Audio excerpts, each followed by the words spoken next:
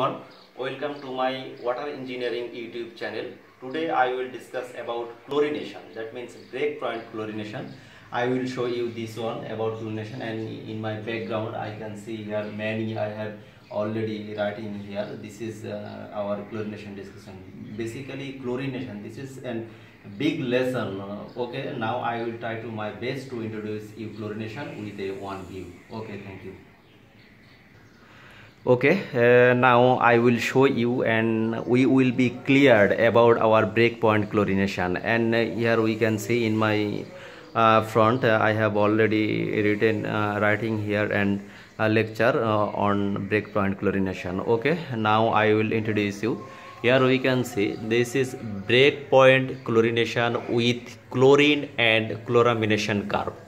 Actually, I will discuss about breakpoint chlorination with the help of chlorine and chloramination curve. And we know actually chlorine. This is chlorine. Chlorine is widely used disinfectant. But one disadvantage is better taste in greater amount. That means chlorine is our widely used disinfectant, but one disadvantage of chlorine is when we will use greater amount chlorine, then water taste will be bitter.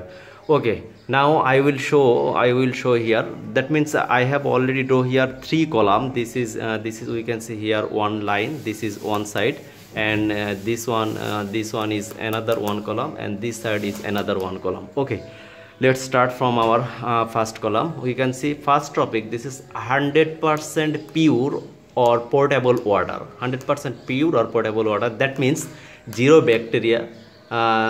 This water containing zero bacteria, zero organic matter, and zero other trace elements.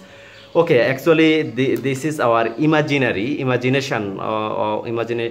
water actually. Okay, we can see here at first. Now we will see here chlorination or chlorine dose. Here we can say this is my x-axis, and this is my y-axis. Okay, now I will put here at first this x-axis. I put here chlorine dose. That means chlorine dose milligram per liter, or this is chlorine added, and this side this curve will show total residual chlorine milligram per liter. Okay, this is 100% pure water. So if I add 2 milligram per liter chlorine, so this is pure water, so 2 milligram per liter will be residual. Here no chlorine will be consumed by water because this is 100% pure water. So then 4 milligram per liter, then residual will be 4 milligram liter. 6 milligram per liter, then residual chlorine will be 6 milligram per liter. Actually our curve will follow exactly 45-degree line. Okay, 45-degree line, and we can see this is follow our y equals to mx equation of straight line. Okay, now I will go another one curve. Basically I will try to my base step by step. I want to clear about our chlorination. Okay, now this is raw water. That means this is surface water. For explanation of this system, at first I will show you. Here I have taken closed bucket system. That means closed a bucket of water without presence of ammonia. That means in this bucket I have water, but here this water no containing ammonia. Okay, now and here we can see to understand chlorine and chloramination control, this simple line show you how can we draw our chlorine and chloramination control. Okay, at first now this is our closed bucket system. Okay, this water is containing no ammonia. So at first I put chlorine here. Okay, put chlorine here. Water will consume this chlorine because water here have our bacteria, organic matter. Another one chlorine put here, then water will consume our chlorine. And again put here chlorine, water will consume another one. After consume, then after a specific time, then when we will add here chlorine, then chlorine will be here residual. That means water does not consume any water after a specific period. Okay, cause this water contain bacteria, organic matter. After finishing this, after finish bacteria or oxidize this organic matter, then our added chlorine will be residual chlorine. Okay, we can see here, this is curve. Okay, this side, this is our chlorine dose, milligram per liter, that means this is chlorine added, and this side also chlorine residual chlorine, milligram per liter. Okay, now here we can see at first chlorine, when we add first chlorine here, water consumed this one. Okay, here we can see here first chlorine add, no consumed here at first we add chlorine. Okay, water consumed this chlorine, so here no residual chlorine. Again add chlorine, so water consumed this chlorine, so here no residual. Again this side we can see here no residual chlorine. But after a specific time, here we can see after this point, then residual chlorine residual building curve here start. That means chlorine residual curve start to build here. That means from here to here we have no residual, because when we have put chlorine in water, in organic matter and bacteria have consumed this chlorine. Okay, here we can see our here added and measured chlorine. That means from here to here our added and measured chlorine we can see, and after this point overcome chlorine demand, then start to building residual chlorine curve. Okay, this is our residual chlorine curve, and here we can see here this is follow 45 degree, exactly 45 degree straight line. Okay, now I will go here. From here we can see from here to here, from this curve we can get that curve. Okay, because when this water, at first I have said closed a bucket of water without presence of ammonia. This curve is for without ammonia water, but this curve for with ammonia water. That means when our water will continue while water contain ammonia, then our curve will push here up down. When water will contain ammonia, then water will push, that means curve will push up here. Okay, we can say this portion. Okay, this is our another one curve, and this is this curve will develop when our water, surface water or raw water contain ammonia. That means from here I can clear you. This is chlorine and chloramination curve. This is chlorine and chloramination curve. Now we can I can state three conditions. Now added chlorine in existing ammonia in water. Okay, that means I have a water bucket and this water also containing ammonia. Now I will put here chlorine. Okay, again another one, dose both chlorine and ammonia together. Beside we can dose both chlorine and ammonia together, and added ammonia already has been chlorinated water. That means a bucket of water already has been chlorinated. Now I will add here ammonia. Above three cases now I will show you by this curve. Okay, here we can say this is chlorine dose, milligram per liter. Here also residual chlorine, milligram per liter, and this is here also I will show you this y-axis two item. One is residual chlorine and another one is total and free ammonia. Okay, and for this benefit I have divided this curve three zone. This is zone 1, zone 2, zone 3. In zone 1 I will brief here. Okay, at first here we can see. Okay, first I added here chlorine. Here we can see no chlorine residual. After this point our curve start to give residual chlorine here. Then this is our maximum point.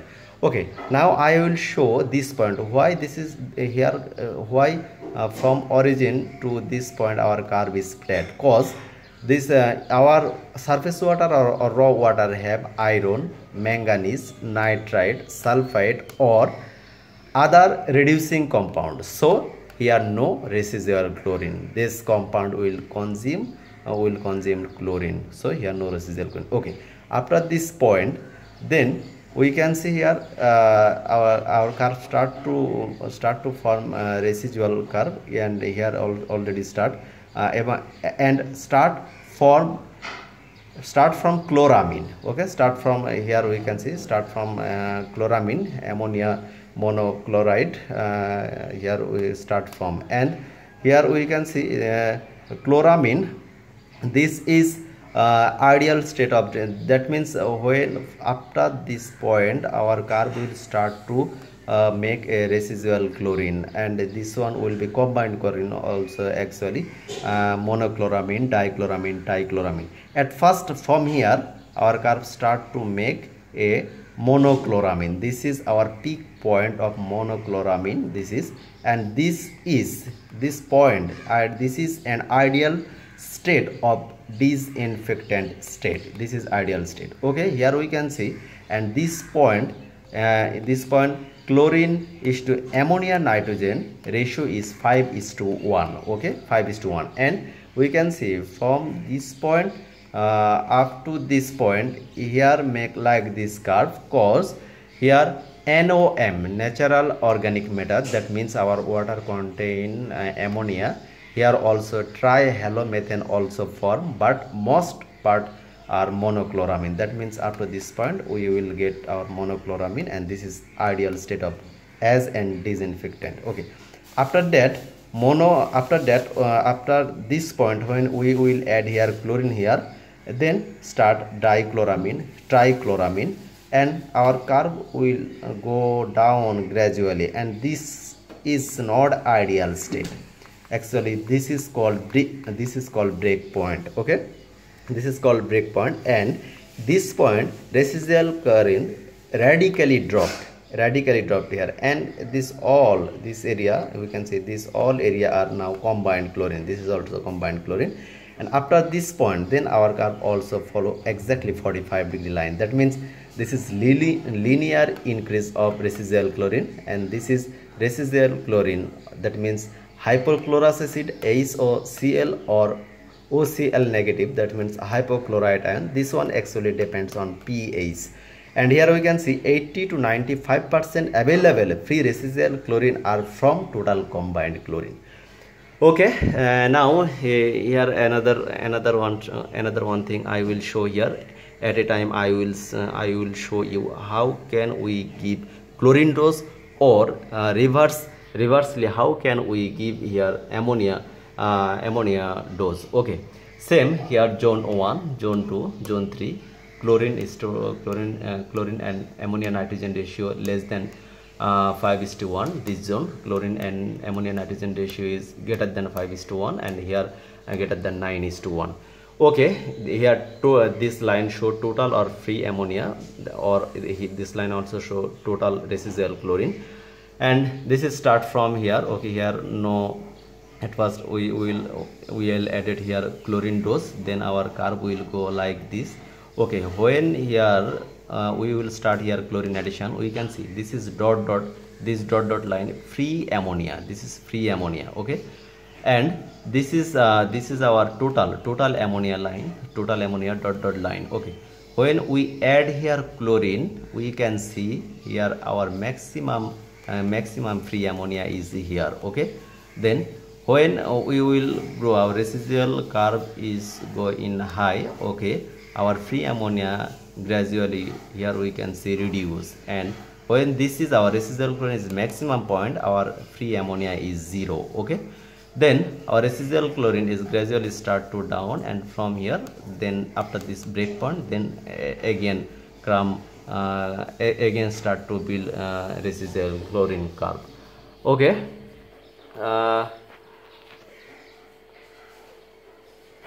okay guys, now I will show you here. Now same reversely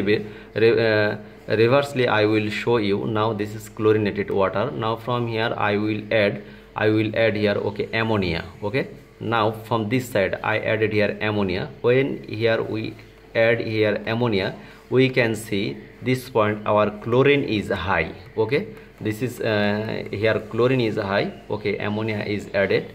When ammonia is added, chlorine is gradually down, and up to this point, okay, we can see total ammonia is gradually up here. We can see total ammonia gradually up here, and up to this point, then after this point here we can see up to, and here we can get our maximum ammonia, and here chlorine start to gradually reduce, and here chlorine is 0. That means here residual chlorine 0, but here total ammonia is maximum. Okay, now I will show you what is free chlorine and combined chlorine, and what is total chlorine. We can see here we can see here at first I can say here this is free chlorine, that means chlorine. At first I will add chlorine into water, that means chlorine plus water.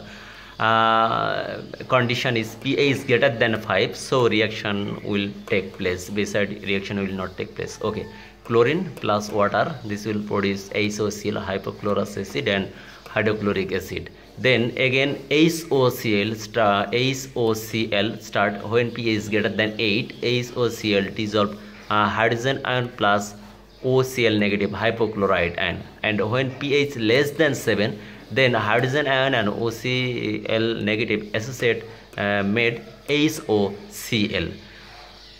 Okay, HOCl, and this is our free chlorine. Now here I will show you combined chlorine. When our water will contain ammonia, so ammonia will react with HOCl, that means hypochlorous acid, when pH is greater than 7.5. This is an condition. Then make monocloramine, NaH2Cl plus pani water, and here NaH2Cl plus HOCl also, and here condition is pH greater than 5 and less than 6.5, and make dichloramine and water, and also dichloramine plus HOCl, pH less than 4.4, and trichloramine and pani. And we can see this is NaH2Cl and OHCl, and this is our here pH regions 5, pH is greater than 5, less than 6.5. Actually this is our good condition for reaction. Okay, and here we can see HOCl, hypochlorous acid, chloride ion are a free chlorine. This is common form of chemical for widely used in water treatment plant as an disinfectant. Okay, disinfection. So HOCl, and another one thing, HOCl is 100 to or 80 to 100. HOCl is 80 to 100 times more effective disinfectant than hypochlorite ion. So for getting more HOCl, we need pH less than 7. That means, so we required pH greater than 5, less than 7. So by this condition we can check this is our good condition for reaction take place. Okay, this is better condition for reaction take place. Okay, and here can see here this is chlorine plus HOCl and hypochlorite ion. Chlorine, this is elemental chlorine or molecular form, and here HOCl, this form known as that means chlorine, HOCl and hypochlorite. This three form, this is form known as free available chlorine. That means these three are free available chlorine. Okay, now this side I will show you this. This is our free chlorine. Okay, this is our free chlorine, and this is our combined chlorine. And here I can show you free chlorine and combined chlorine both have germicidal effect. Both can kill bacteria. Okay, but free available chlorine is 25% more effective than combined chlorine. Okay, free residual chlorine instant kill bacteria. Another one advantage of residual chlorine is free chlorine instant kill bacteria, but combined chlorine give long-term germicidal effect. Okay, already I have discussed this point and this part also, and already I have described this curve. Now I will go another one curve. You can see here this is another one. This is our applied or chlorine dose. Here also our residual chlorine. Actually, if this is our 100% water, 100% pure water, then this one will follow exactly 45-degree line. Okay, now this is not our pure water, this is surface or raw water. Now this is containing ammonia, and this is same again like this curve, and again start here, here no residual, and start to build up residual and follow not exactly 45-degree line. We can see this is exactly 45-degree line, but this is not exactly 45-degree line. Okay, start to build here, and this point we can see this is B point, and this is our A point. Here no residual, but this is B point. At point B, water will be highly odorous. That means here water will be highly odorous, or here we will get bitter taste.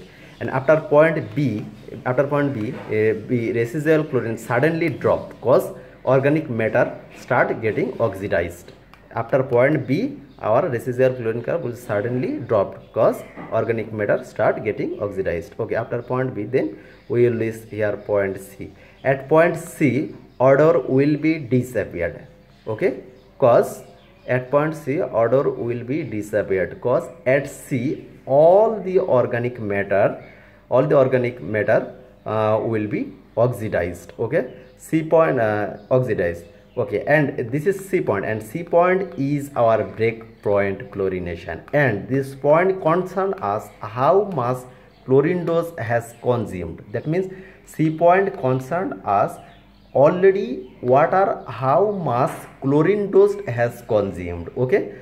Okay, and this is, we can see this area, this area formed combined chlorine. That means this all are combined chlorine here, also here also combined chlorine. But after this C point, from here then start to residual chlorine. That means here we have a small amount here combined chlorine. You can see this is our dot line. This is our residual. Also that means in C point we have a small, in below the C point we have a small amount combined chlorine also. Then again start to 45-degree straight line, and here applied residual chlorine, applied chlorine up this area, this curve start. That means here this curve follow applied chlorine equals to residual chlorine. Here applied chlorine, that means we put here 2 mg per liter, then residual chlorine will be show 2, 4, residual will be 4. That means this one will be same, and this one will be exactly follow 45-degree. And C point, C plus 0.1 to 0.2 mg per liter. Now we will keep this dose for future contamination.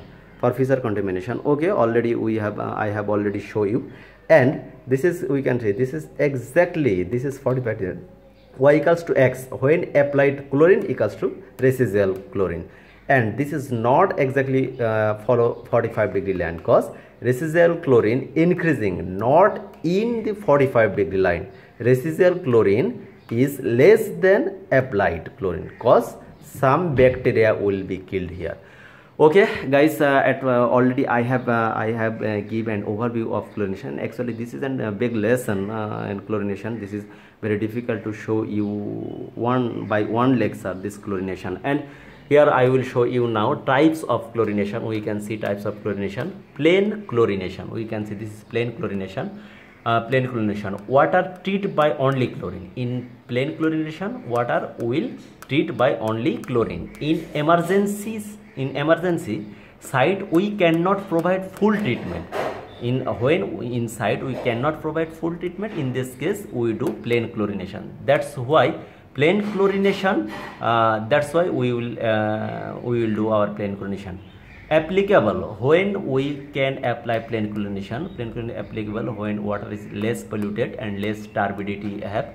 And by plain chlorination we can remove color, bacteria, organic matter we can remove. This is not complete treatment of water. Okay, now pre-chlorination. Pre-chlorination actually done before sedimentation and coagulation. That means pre-chlorination done before sedimentation and coagulation. Actually it's improve the process of sedimentation and coagulation and reduce the load on filters bed. Actually for this purpose we will do pre-chlorination. Now post chlorination, we can see post chlorination. After filtration we do post chlorination. Actually this is a normal chlorination. because post chlorination done after filtration. Okay, now superchlorination.